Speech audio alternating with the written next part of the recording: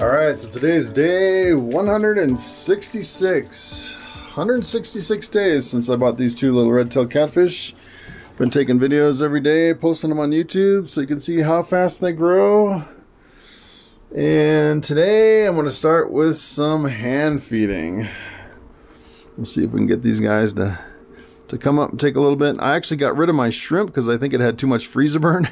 So we're like down to cod and tilapia that I got from the grocery store.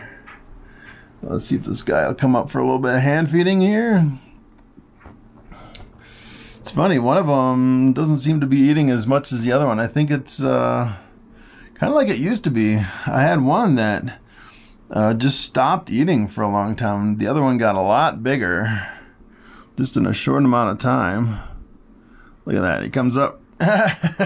Eats right out of my hand. That's pretty cool.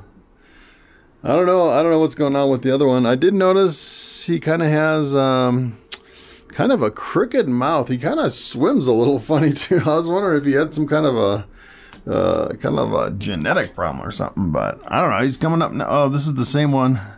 He has the straight mouth. The one is a little off. That one, I don't know what's going on with that guy.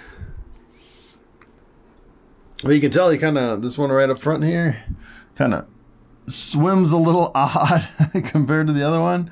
I never really noticed it until they got bigger. Look at this guy. He wants his third piece. All right, I gave one 3, and the other one is still kind of struggling down there. So I hope he doesn't really have any kind of physical problems as he gets older. That one in the corner over there, that's the one that hasn't been eating very good. So it almost seems like he had some kind of a birth defect or something around his mouth. Kind of makes him swim a little weird. I just thought maybe I overfed him when he was younger, but maybe there's something wrong with that catfish. I don't know what's going on with that guy. But we'll keep him going as long as we can. Seems like he's doing pretty good so far for his disability. I guess he's slightly disabled with kind of that crooked mouth. Kind of swims funny too. I just noticed that the last few weeks he's been a little bit different, I'd say. Alright, so we're going to finish up feeding them cod and tilapia.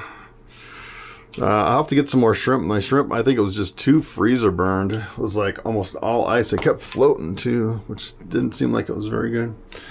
All right, so I'm going to finish up with some underwater video.